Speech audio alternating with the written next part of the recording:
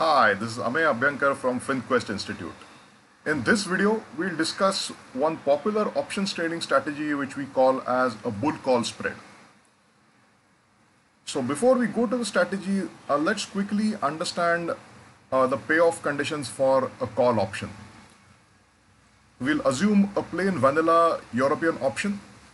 So the payoff condition for a call option is given as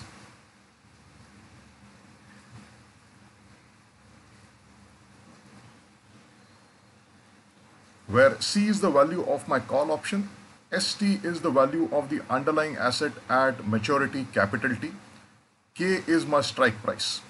So this is what we call as the payoff equation. We'll be using this payoff equation when we analyze the option trading strategy, which we'll discuss shortly. So as a part of bull call spread, we are taking on two call options. So we purchase one call option with a strike price at K1 and we sell a call option with a strike price at K2. Both of these call options are on the exact same underlying and they have the same time to maturity capital T. So let's try to understand the payoffs in all the three regions. So when I say all three regions, we'll see the stock price at maturity lower than K1, stock price between K1 and K2, and stock price greater than K2. So we'll write the three scenarios below. So scenario 1 will be ST less than K1. Scenario 2 will be ST in between K1 and K2. Just draw a dotted line here to differentiate them. And we have a ST greater than K2. So here we have taken the three scenarios which the underlying stock price can take at maturity time point.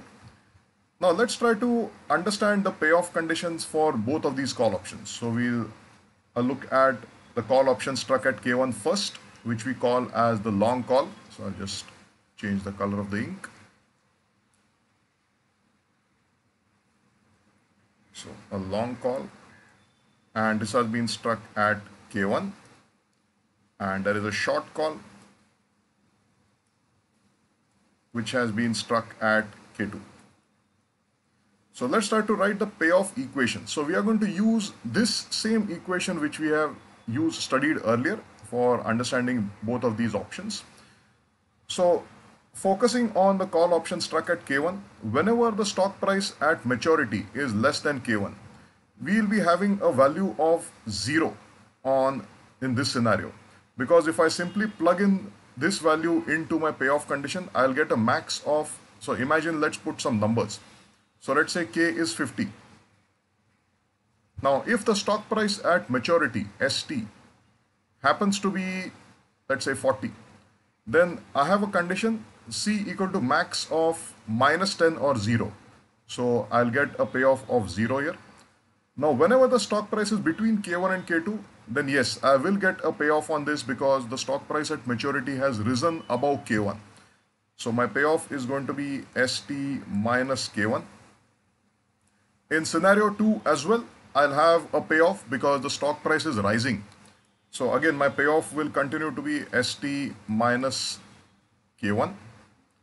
So one point to be noted here is your stock price, your payoff should always be dependent on K1 here because my option has been struck at K1. So no matter how high the stock price rises at maturity, your payoff will always be vis-a-vis what the strike price is, which is K1. So even if my stock price rises above K2, still my call option payoff continues to be ST minus K1. It will not be ST minus K2. Now let's take the second option, which is a short call at K2. So in the first scenario, ST less than K1, again the payoff is going to be 0 using the similar logic which we studied for the earlier option. Now when the stock price is between K1 and K2, again this is going to be 0 because this option has a strike price at K2, and if the stock price at maturity is less than K2, then the payoff would be 0. And if the stock price is greater than K2, then this option is going to yield a payoff, which will be given as ST minus K2. However, in this case, there will be a negative sign in front of this.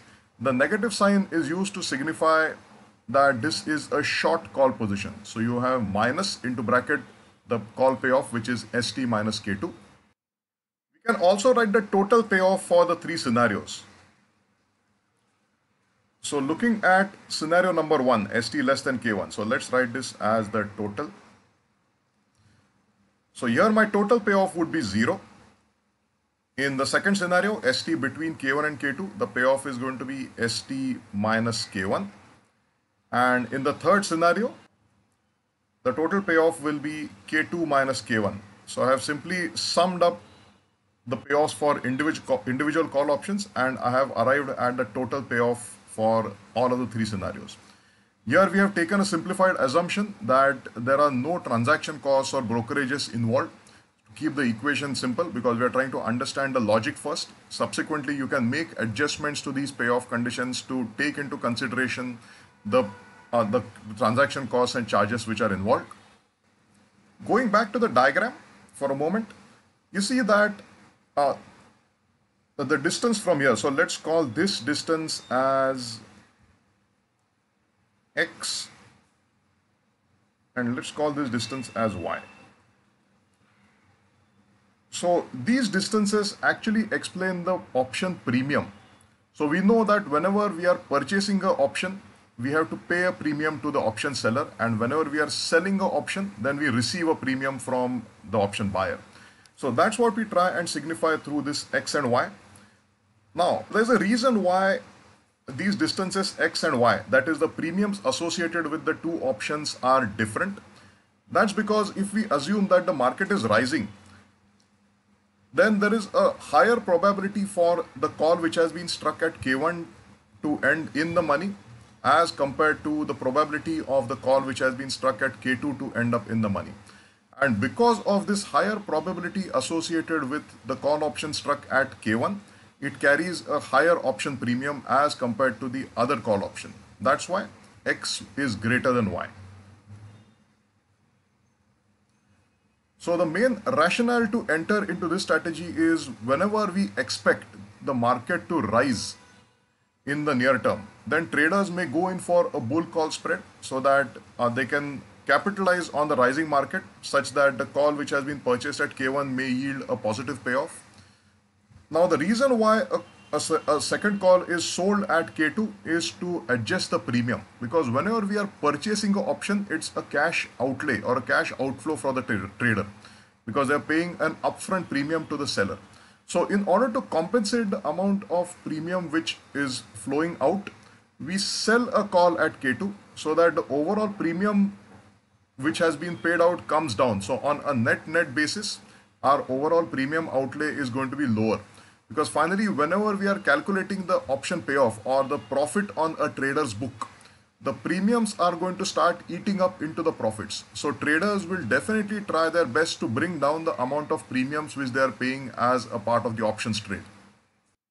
Whenever a trader expects a market to rise in the near term, this is a very popular strategy which you will see being used by market participants. We'll explore more such interesting strategies in our future video. Thank you.